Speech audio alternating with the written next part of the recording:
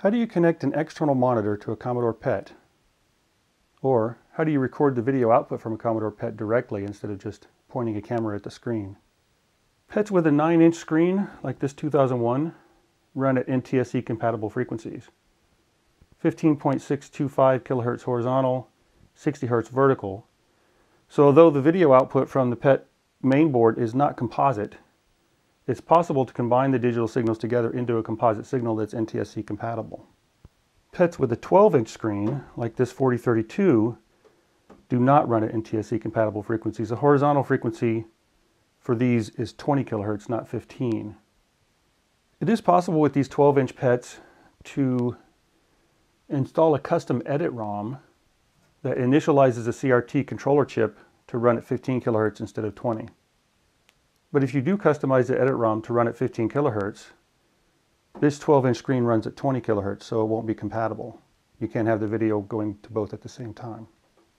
Back in March, Adrian Black made a video where he used an RGB to HDMI to convert the digital video output from the PET directly to HDMI. I thought that was a really good idea, but unfortunately, nobody seemed to have any RGB to HDMI devices in stock. And a few weeks ago, I managed to find these in stock at Tex Elec. This is a fully turnkey solution. Comes with a digital RGB input, the buttons, comes with the Raspberry Pi, comes with a SD card pre-programmed, power cord, and mini HDMI to HDMI connector. Of course, the PET doesn't have a CGA video connector on it, so I need to make a cable. The video connector on the inside is a 6-pin header on the motherboard. This cable runs up to the monitor. But fortunately, the PET also brings all the video signals out to the user port. So we can connect to the video signals here while leaving the monitor connected. The PET user port has the video signal output on pin 2. And on pin 9 is the vertical sync, and pin 10 is the horizontal sync. The digital RGB connector, such as CGA, has horizontal sync on 8, vertical sync on 9. And for the PET, I decided to connect the video to the green input on pin 4. So here's the cable I came up with. These are the pins numbered 1 through 12. The 2 outside pins on either side are ground. So pin 2 is the video signal on green. Pin 9 is the vertical signal on blue. And pin 10 is the horizontal signal on orange. So we plug that into the user port here. The brown pair on the Cat 5 is not used. 9-pin digital video connector goes here. And we should have the signals we need. Now we just have to make a profile that works for the correct timing. To power the RGB to HDMI, I'm just using an old USB charger. The buttons here control on-screen menus. This is a reset button. It reboots the Raspberry Pi. This brings up the on-screen menu. You have down and up, info, palette control. Geometry and sampling menu are used to set the profiles so the system knows how to digitally grab the input video signal and display it on the Raspberry Pi's HDMI output. I have set up a profile for the Commodore PET with a couple of sub-profiles that should auto-switch from a 9-inch non-CRTC to a CRTC-based 12-inch. To set up a new profile from scratch, there are a few things you need to know about the target video format. We'll start with the geometry menu. You need to know the resolution. On a 40-column PET, the characters are 8 pixels wide times 40 columns is 320 pixels. But I'm setting this profile up for an 80 column machine, and that would be 80 times 8, or 640 pixels. 25 lines times 8 pixels per character is 200 lines. The backs, horizontal and vertical, have to do with the overscan area, and those can be adjusted visually later, as can the pixel aspect ratios. The pixel clock on a 40 column machine is 8 megahertz, and on an 80 column machine it's 16 megahertz. At a 20 kilohertz horizontal frequency, that comes out to a horizontal scan line timing of 800 clock cycles. And then at a vertical refresh of 60 hertz, that comes out to 333 lines. The sync polarity is negative for both horizontal and vertical. This goes through all the different possibilities.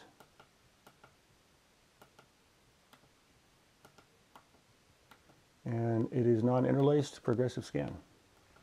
In the sampling menu, there's really only a couple things to worry about. We're set to 3 bits per pixel. This allows you to set the sync on green, but we're syncing on the sync inputs, so we won't be using that. You can set the sync to sync on the leading edge or the trailing edge, and we're set to leading plus delay. Once you have your settings the way you want them, be sure to come in and press save. Now if we turn on the PET, let's see what we get.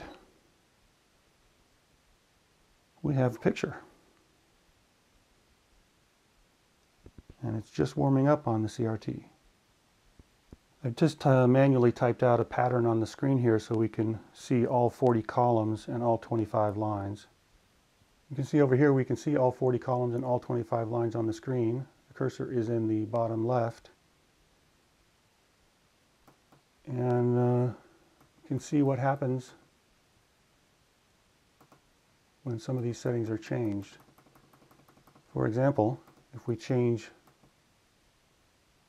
the line length, you get samples go off a little bit here, see?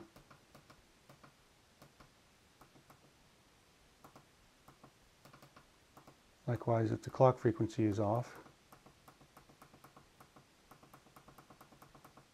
it's not as dramatic because it's double the clock frequency, but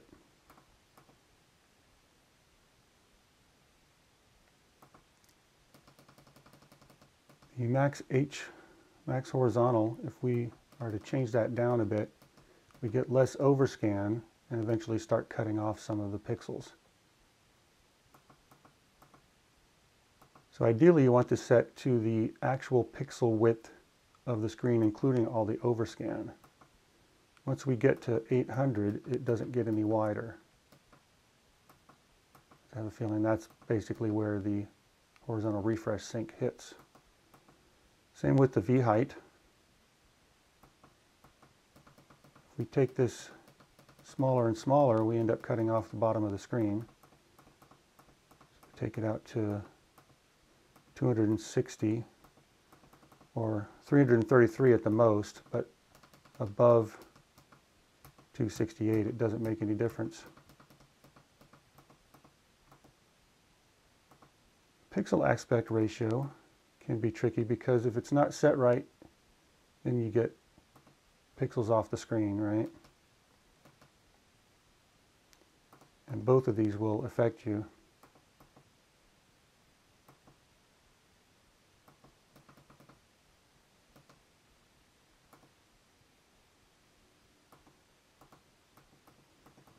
So that's about the best I could do with the 40 column CRTC. And we'll save that. Of course, this connector is actually fairly difficult to remove because there's nothing to pull on, so this is just a proof of concept. I'm going to have to make something a little bit more robust.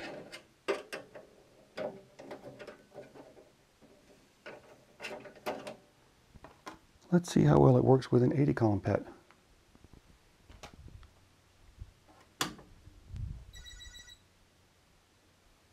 8 pixels wide times 80 columns should be 640 pixels wide, so we'll need to adjust the resolution.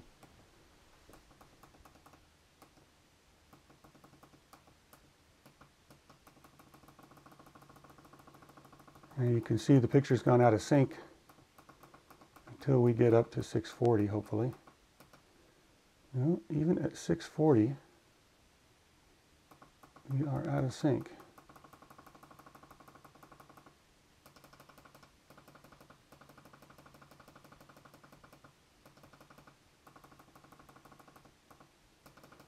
Let's set it to 640 and adjust the overscan.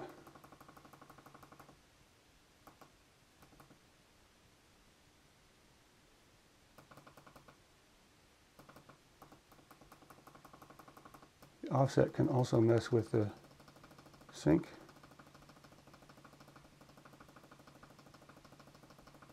There it is. Bringing the offset back down to 72, 640 by 200.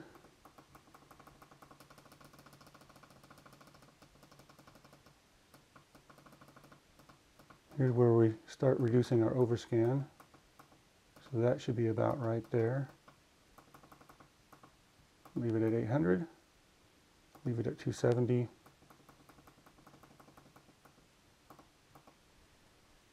Okay, so again, I've put a pattern on the screen to make sure I can see all of the rows and columns.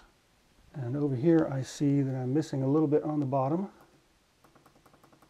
Go to the geometry menu. See about extending this. No.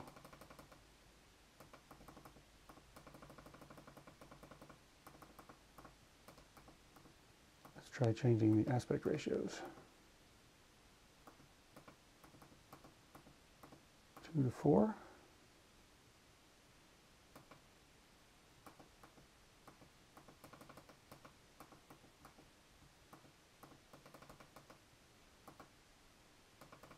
Let's just try the vertical offset. There we go. Much better.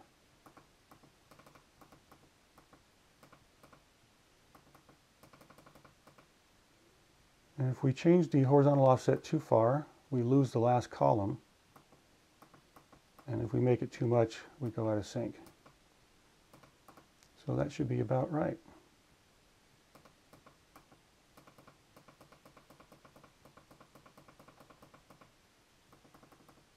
And we'll save that. Now switch back to the 40 column PET because I want to see if the same profile will work for the 40 or the 80 without any changes. So I wanted to see if the 40 column PET would work with the profile as configured for 80 columns. And yeah, it does seem to work just fine, although it looks a little off center. The horizontal resolution, pixel clock, and line length are exactly double on the 80 column machines. So being exactly half on the 40 column machines, everything still lines up. It's a bit off-centered, but it doesn't look like we can really adjust the offset any without losing some of the screen. So we'll leave it as is, and it's nice to have one profile for 40 or 80 columns without having to change anything. I also wanted to show some of the secondary functions on these buttons. On switch 1, a short press takes you into the on-screen menu, and a long press toggles the scan lines for that authentic look.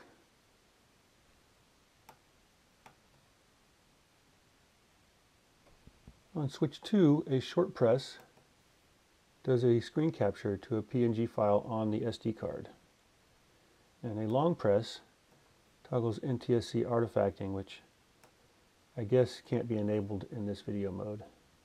Switch 3, a short press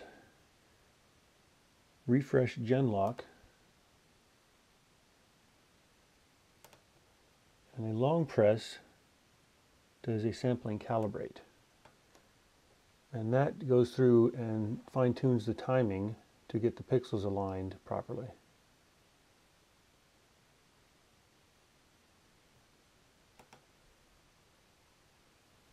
So let's try this 2001 with a 9-inch screen. This will run at NTSC compatible frequencies, and the sync signals are reverse polarity.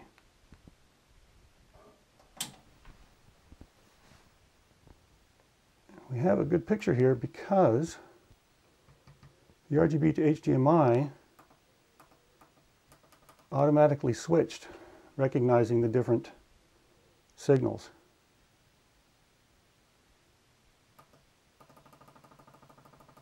In the geometry menu,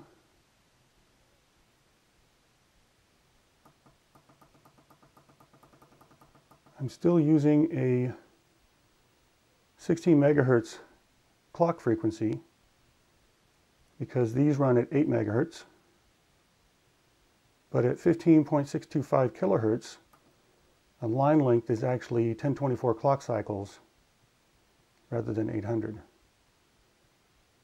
And I believe the lines per frame is 260. Here you can see the sync has been changed to positive horizontal, negative vertical. And on the palette menu, we've had to invert the signal because the video signal on the 9-inch screen is inverted.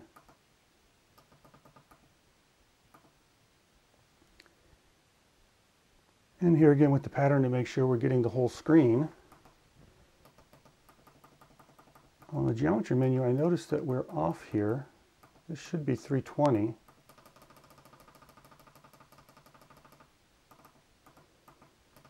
And we change the offset. Yeah, everything's still good there. We don't need to change the offset really. And we should be 200 lines.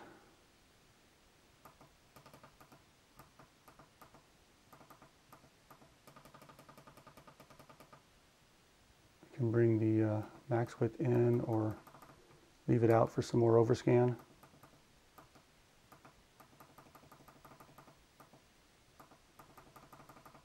On the sampling menu, we're still syncing on leading plus delay with 3 bits per pixel. The phase here is auto-adjusted when you use the auto-calibrate.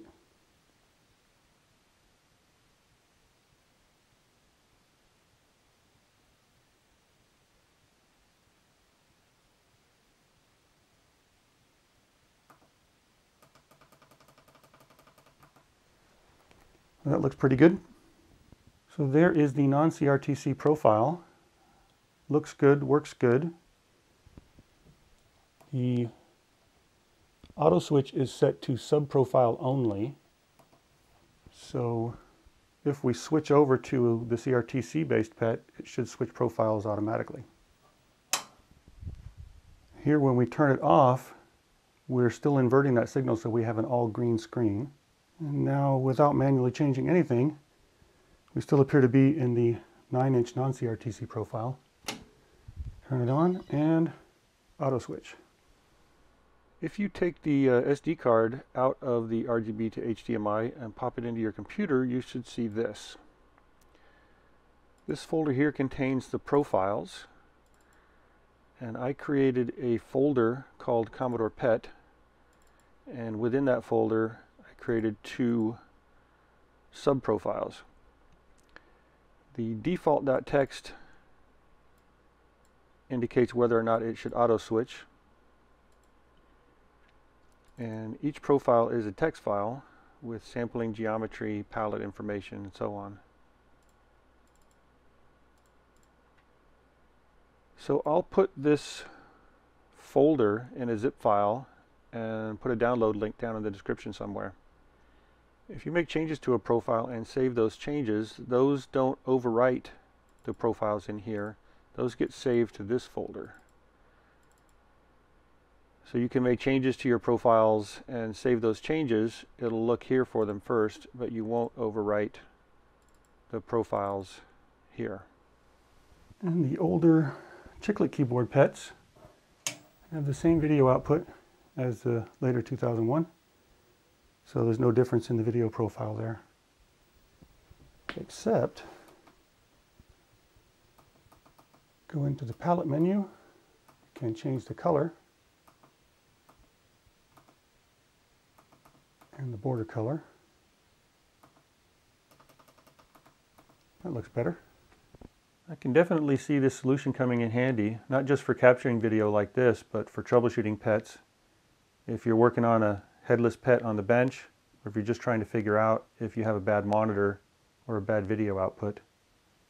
This turnkey offering from Tex Elec is pretty nice, and I definitely recommend it if you're in the market for one, although they are out of stock at the moment. Everybody seems to be out of stock on these things due to the parts shortage.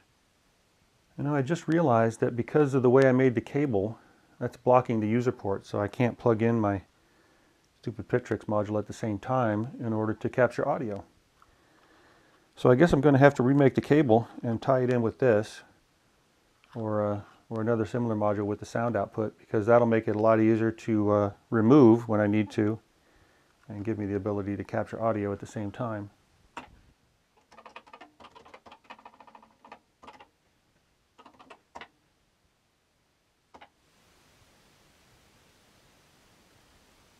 Gold is near.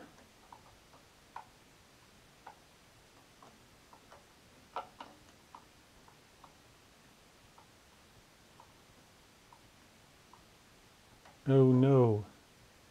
57 points. Run away. An attack.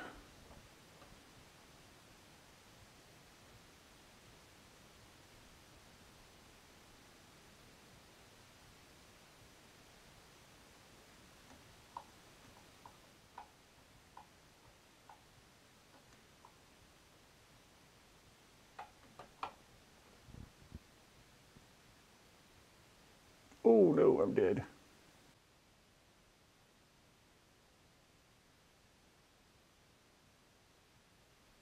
Well, that's it for now.